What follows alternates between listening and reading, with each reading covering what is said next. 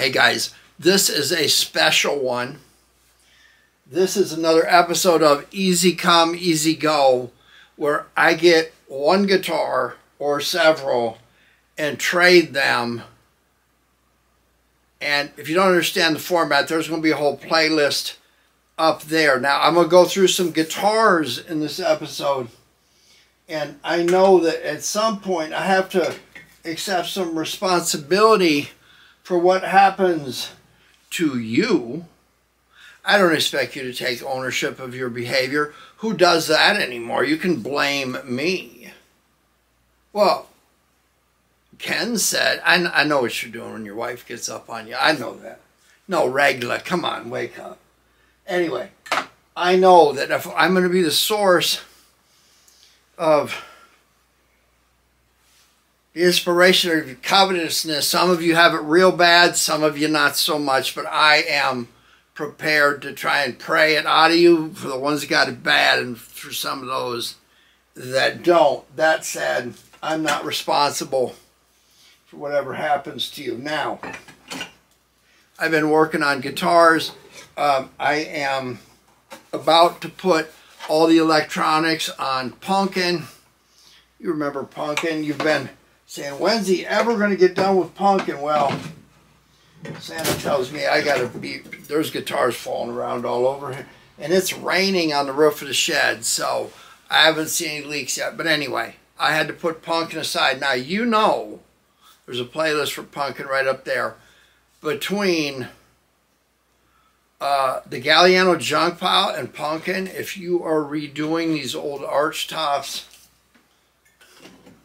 I don't know what you're doing. Don't try to be like me. You know, if they make a Ken doll that looks like you, then you can try to be like me. But in all seriousness, those two arch tops, if I don't do something in the episodes for those two guitars, again, there's playlists up there, then there's probably nothing that you're going to run across that's not there. But let's get to the point here. I don't play guitar. I don't know what's wrong. I don't care. But I do like to have some special guitars. And to get those guitars, you need to do some work. How many of you, show of hands, hey, people that know me, they'll tell you, you know what? When he says show of hands, never raise your hand. Ask me sometime about hydraulic principles in palm stems at a conference at Lake Las Vegas in Nevada about 1999, and I will not tell you. Some people were there. I am still a cult hero over that, even beyond Honest Dave up there on the cigarette thing and in Mr. Pelkey's class. Anyway, we're getting way out in the weeds here. But here's the moral of the story. If you want guitars that you're not going to go pay top dollar for, you can trade off guitars. And at some point, if you get really, really, really lucky and the stars line up, you might end up with something like the number 12 Junk Pile. You mind if I take this here, Clark? It looks to be a quality item. Thanks, Troy. Anyway, what are we going to talk about? Well, we got a gap in the rain. So, I went and saw my friend Leo from Llano, L-L-A-N-O, Llano, California, cultural capital of the world. I actually filmed an episode in a silo that was built by, I think it was communists. I think it was the only communist compound that's ever been built in the United States. And I'm going to give you a link to that episode up there. Now, I imagine I won't be able to, once everybody figures out that Russia and Ukraine and all that are together, they'll take the monetization off this episode. So I'll lose probably 30, 35 cents. So try to remember me, Ken. At Christmas, you know what? When you're my age and you were the big deal in the 60s, you were the big deal, right? And then you're thrown away like trash. Anyway, my friend Leo and Lano had 3 guitars. There comes the rain again. Are there Eurythmics outside? Anyway, Leo comes to me and he says, I got 3 guitars. Now they're all flat top guitars. And there was a time when you couldn't get in here with a flat top guitar, but you know I've been working on the Gibson B25 with the horrendous plastic bridge from the same time as Ken Doll come out, 62, 63. And that Martin 0017 that I've been working on. So I've kind of been getting, what's the word, groomed, brainwashed, cultured, I don't know. And that I'll have flat tops. I can only have them in my shed for so long before I start to get anxious, so they got to go. But I got 3 flat tops. I'm going to tell you what they are, and then we're going to go on an adventure because I'm going to make them disappear, and we're going to turn into something that I want. So, that said, let's look at the first one. I don't know anything about nylon strings. I don't know anything about these guitars, but I'm going to tell you, this is a Galvador Ibanez GA 1401. It was made by Galvador Ibanez. I don't think that's Ibanez guitars and all that gives us up, but the label is still in it. Look at that. Let's do the dreaded flyby. Now, it has a spruce top, a mahogany neck, sides, and back. This guitar started production in the 1990s and continued on this model through 2013. And I'm thinking this one is from the 90s. It is a clean one owner. It's not beat up. It's got some pretty shiny stuff on here. I mean, someday when it grows up, it may look like number 12. But here is that first guitar, first of 3, the Galvador Ibanez GA 51401. 12 frets to the body, like an old blues guitar. 25.6 scale, made in your favorite country and mine, China, where every guitar is made now anyway, right? That is number 1. This is very clean. I don't know what it sounds like because I can't play. Besides that, the rain would drown me out. Let's go to guitar number 2. 1, 2. I think the rain is slacking off a little bit, so you might be able to hear me, or it really doesn't matter because nothing I'm going to tell you is either valid, important, or real, and or. Ooh, look at this one. This is a Suzuki SNG-2 3/4 size guitar. It has a spruce top, a mahogany neck, and size. No, it has, let's start over, shall we? It has a mahogany neck, a spruce top, and NATO, N-A-T-O, wood sides and back. This guitar started production in Japan in 2003 and continued for several years. It may be even continuing now. This guitar has been played. It's got a couple little nicks in it and stuff. But it is a clean one owner. this guitar, the Suzuki company, is actually the Suzuki Violin Company. That company started when it was founded in 1887 by Masakiki, Suzuki. In 1903, they added guitars and mandolins to their line. This is a clean one owner. This is a nice 3/4 student instrument. Let's do the flyby in the rain.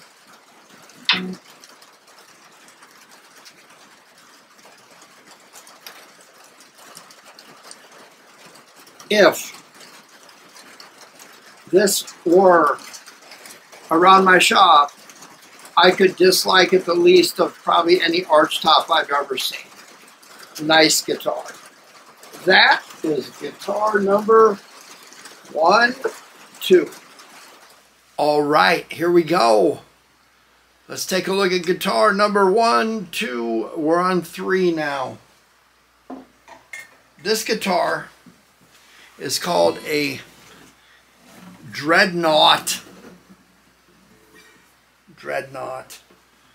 I'm not sure how they came up with that, but I have an idea based on my expertise with these instruments, which is nothing. I think they call them dreadnoughts because I dread seeing a guitar that does not have F-holes. Dreadnought, get it?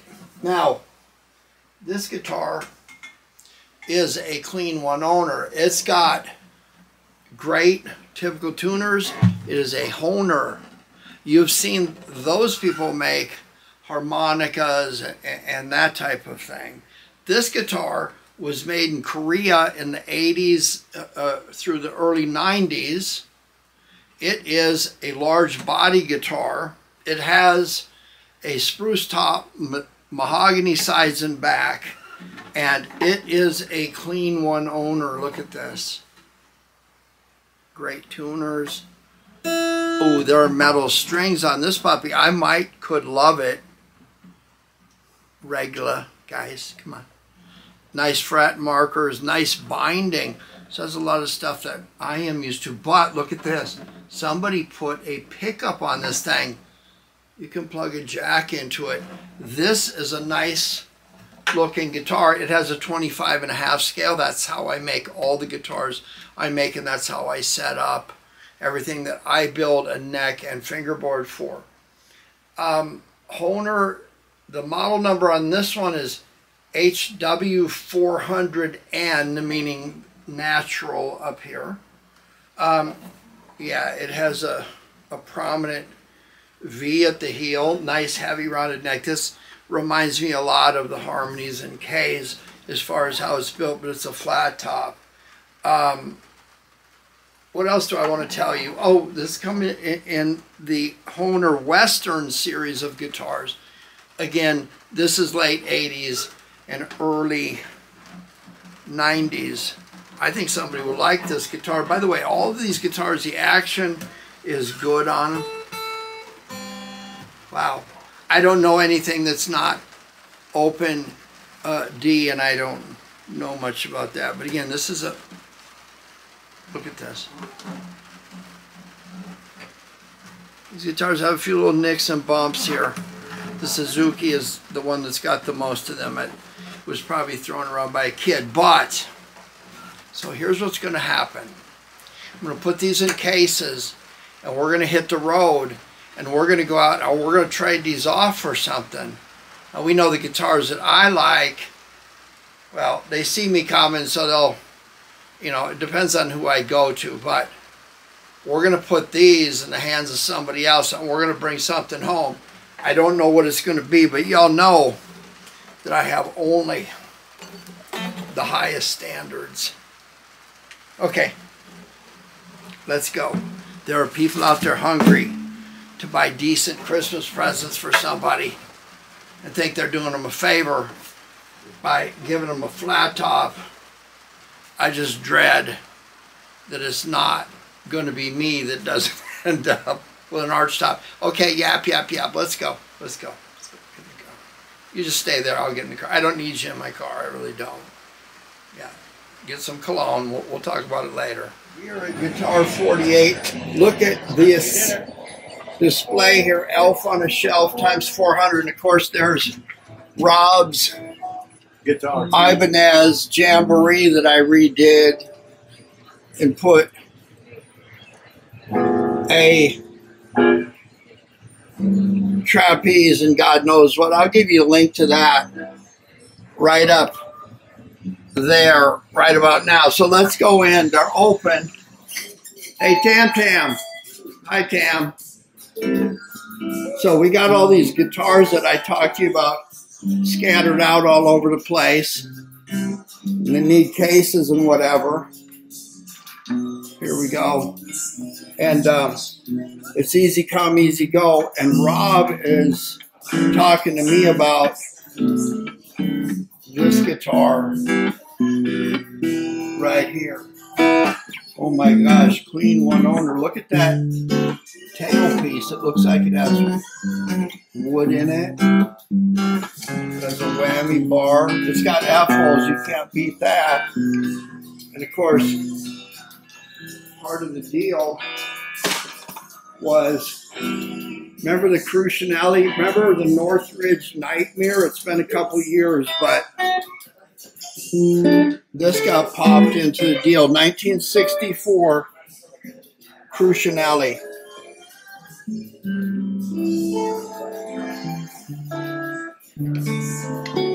It's beautiful, man.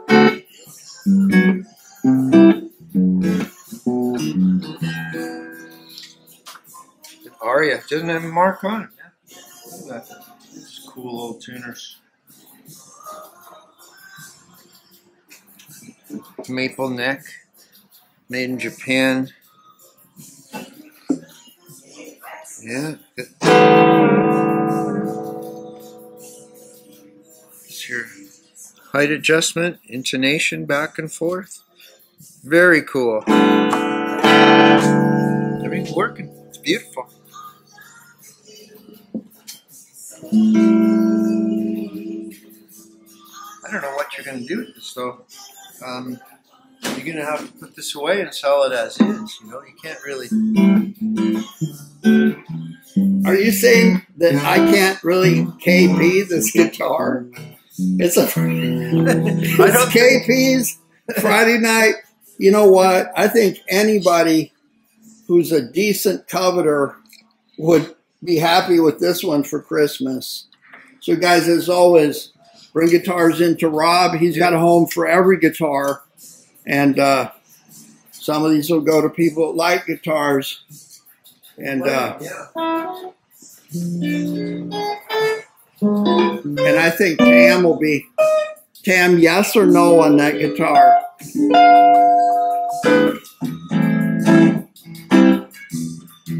Yes.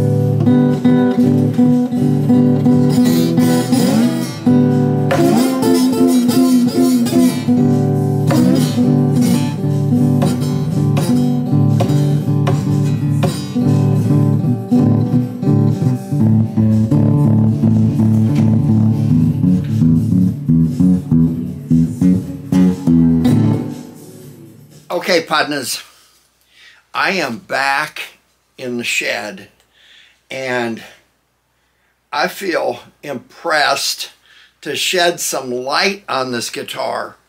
And let's start by doing a chick flick teal match. Can you believe that? I'm going to light up a chick flick teal match. There we go. You know what? I don't know what happens. It just happens for me. I don't know why. It just does. Everything's always right. I wouldn't know what it would be like not to be me. And sometime when I want to be depressed, maybe some of y'all can share what that's like. Anyway, let's talk about this thing. We're going to take it to the bench here in a minute, and I'm going to go through and show you a couple things that aren't exactly perfect with it, but let's run through what I got here. Okay, this is an Aria model 5102T. 5102T. It was made sometime between 1970, late 1969, and 1975.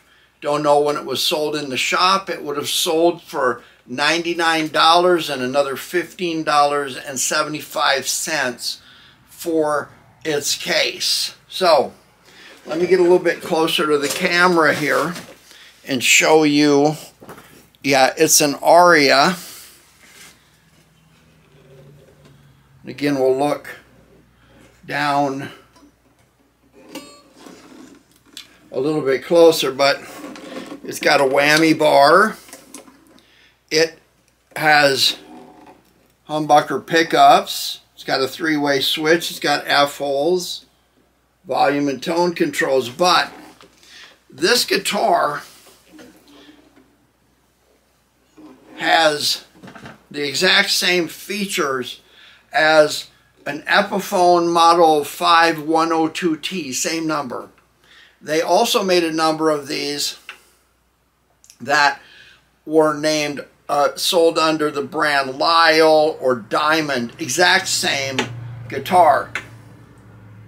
Now, they were made in the rented lips Matsumoto factory in Japan. And here's kind of where things started to go south. This is before the lawsuit era that we know happened in the early 80s or whatever. But here's kind of how you get yourself in trouble. If you, where are we at? You put a dog dish on your front porch and you don't have a dog, don't be surprised if a dog comes and eats the food. And if you keep putting food out there, the dog may keep coming. And then on top of that, you know how dogs communicate. They smell each other and they, oh, you've been over there at Paul Miro Junk Pile Guitar Shed where there's a bowl. I don't know how they get all that information with their nose.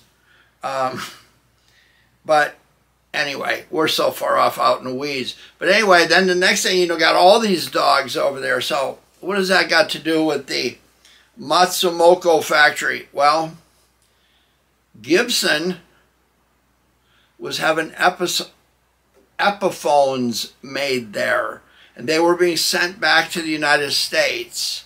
And so you got a factory where you've subcontracted your stuff overseas, and then it's a surprise to you that someone is making the exact same guitars in the exact same place with the exact same headstocks, pickups, tuners, the whole thing, and putting something else on them, a different name. So that is no surprise to me. This thing has a maple neck, and it has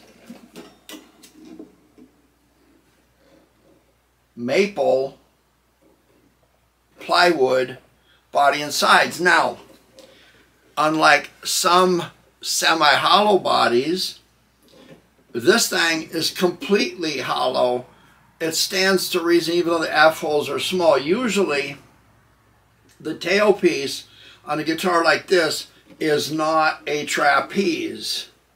See that's got wood on it. We'll have a closer look at this in a minute, but usually there's a pillar block under the end piece which serves as a string holder, and then the bridge is right there, and usually some of that you've seen in some of the kits I build, there's a block of wood there.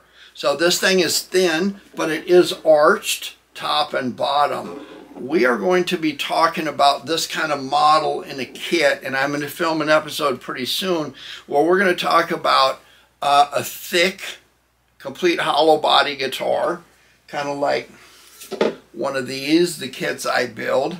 And then this style, I'm going to build a kit like this and talk about feedback and how different artists use them. And some venues are just not good for this because these things will feedback and howl at you. Anyway, I think we're going to take this over to the bench now, and we're going to look at some of the little flaws and some of the little issues I have to deal with. But that said, I don't think I could have done better than what Rob did for me here. Let's go to the bench. All right, guys, I'm going to try to do something a little bit different with the camera here, and hopefully it's not too shaky, but there is a maple neck on this thing. It's a bolt-on neck. You can see that.